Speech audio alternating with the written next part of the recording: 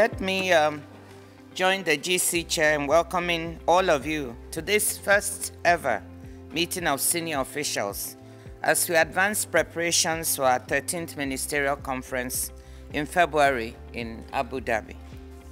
Your enthusiasm is testament to your commitment to the WTO and the multilateral trading system. But the presence of so many high-level officials here also means that you have to make it count. This has been historic first in the WTO that has brought together at Geneva headquarters 100 senior government officials and nearly 1,000 delegates.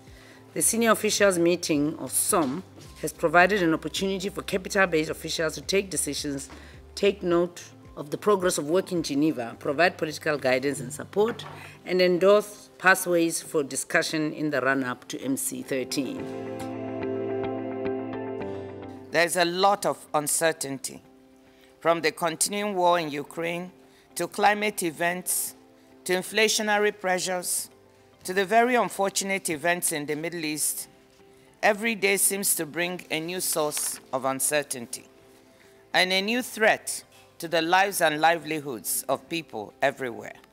As I told the senior officials at the meeting, we're living in very uncertain times, and the world is looking at WTO and other multilateral institutions to show that we can contribute to solutions and bring a bit of certainty in a sea of uncertainty.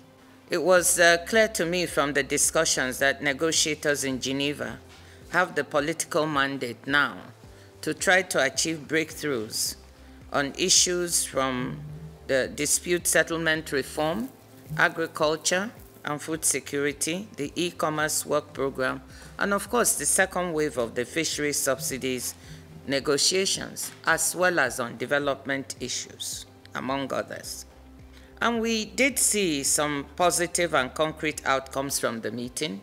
8 WTO members deposited their instruments of acceptance of the agreement on fisheries subsidies, bringing us closer to achieving the coming into force of this historic agreement for ocean sustainability. It was quite heartening that we were able to gavel the LDC graduation issue. It set a very good tone, and I think that this is one of the things that definitely lifted my spirit. I was particularly encouraged, like the DG, by the positive perspective that was adopted by most senior officials.